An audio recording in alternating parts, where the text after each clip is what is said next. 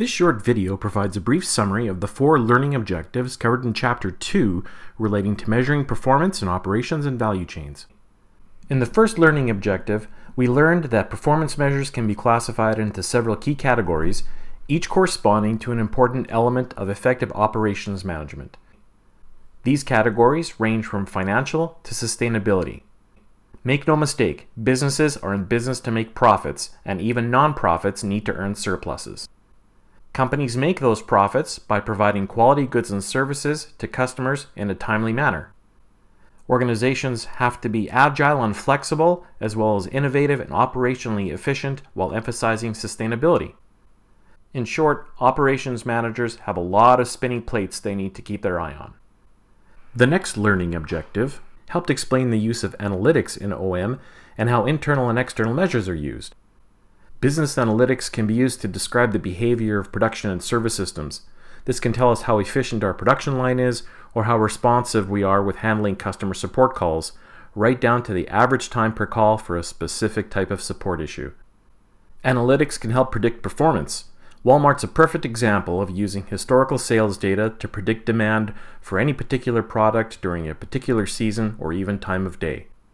Analytics can help us make some decisions and predict best courses of action. A great example of this is how Starbucks relies on automated scheduling systems to recommend optimal staffing schedules while considering staff availability, maximum allowable hours, and probably even weather. Analytics can also aid in interlinking, which involves the quantitative modeling of cause and effect relationships between external and internal performance criteria. For example, if a customer technical support call center sets a target where the average support call should last no more than 5 minutes, what will the impact be on customer satisfaction? Some other examples might include the impact on customer retention by Microsoft shifting to a customer subscription model for its Office product, or the effect of adding a second drive-through lane on customer wait times at McDonald's. Another learning objective in the chapter explained how to design a good performance measurement system. Here's where we determined that good performance measures are 1. Actionable. This means that immediate action can be taken to make improvements. Measures must be meaningful to the user.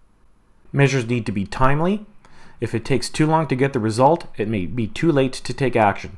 Technology and data analytics are now enabling for more performance to be measured in real time, and that's pretty cool. Good performance measures generate value to customers. If the measures don't ultimately allow for positive impact on customers, then what's the point?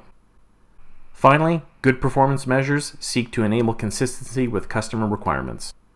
The last learning objective described 4 models of organizational performance used to aid in thinking about designing, monitoring, and evaluating performance. These models include the Malcolm Bridge Award Framework, which focuses on organizational performance excellence through self-assessment to understand a firm's strengths and weaknesses and then help them set priorities for improvement. This is a strong tie to business strategy.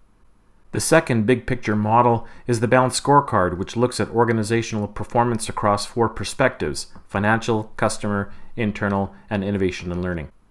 The last 2 models of organizational performance are more detailed frameworks for operations managers. The first such model is the value chain model, which seeks to find improvements across the entire value chain from suppliers through to customers.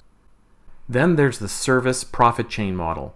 The emphasis here is on employees whom, through the service delivery system, can have a huge role to play in creating customer value, satisfaction, and loyalty, all of which lead to higher profitability.